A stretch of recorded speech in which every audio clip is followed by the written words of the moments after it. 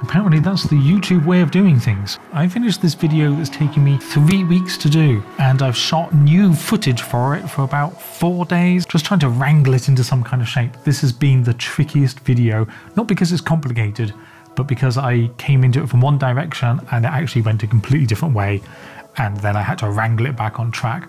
So glad it's done. I'm not going to do a Tuesday video next week, which means I don't have to shoot a video at all this week, which is good because I've got Falling Water to do. And these videos, the Weeknotes video, isn't going to be the most interesting one again, because it's literally me sat at the computer doing Falling Water, Falling Water, Falling Water, Falling Water every day.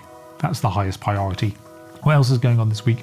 I think that's it. That's literally it. Tiniest amount of admin. I'm not going to be on social media very much.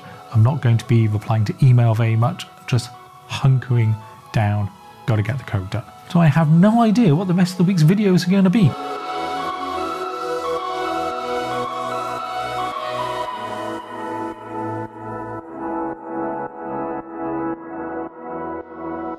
Good morning if you just tuned in, welcome along. Maybe your alarm just went off and you're ready to start the day, or maybe even more likely you're not quite ready to start the day but you don't really have much choice in the matter. Well, don't worry, the Cloud Busting Mix is here to get you in the zone, get you in the mood and make Wednesday all that much better. Thank you very much Dylan, Lee Sims, Johnny Kennedy, Scott in Sheffield and everybody else who requested tracks today. I think you're going to hear something you like. We're raising the vibration, all different genres of music, but hopefully all optimistic cloud busting tunes. This first one certainly is. Spanky Wilson covering Cream. This one's for Johnny Kennedy.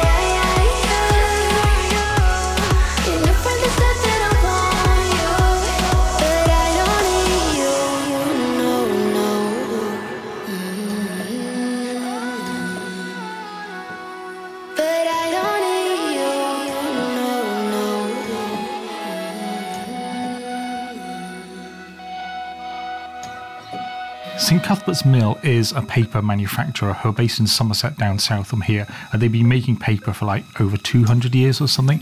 They make my favourite paper of all types for printing and for pen plotting here. For some reason I haven't been able to get my hands on A3 paper for the past few months, so I've been plotting on A1 paper and A4 paper. But A3 is kind of a sweet spot for me, both in terms of size for putting on the walls, length of time it takes to plot, and also shipping. It gets more awkward when you go like up a size or when you go down a size.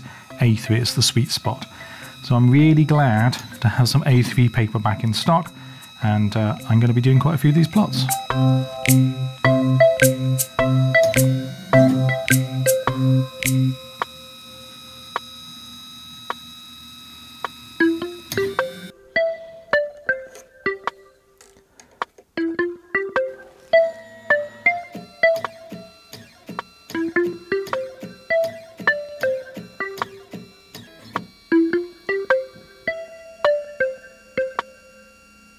It is about this point that the fine pen ran out of ink.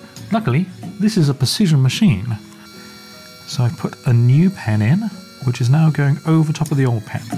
This pen is a 0.3, so it's slightly thicker than the 0.1 I was using. I'm not going to risk putting another 0.1 pen in because I think that one's about to run out as well. The idea behind this was to have two different thicknesses of pens and a pencil to get these different textures. Now I'm using 0.3 and 0.7, but there doesn't seem to be that much difference between them. I'm not sure if you can really notice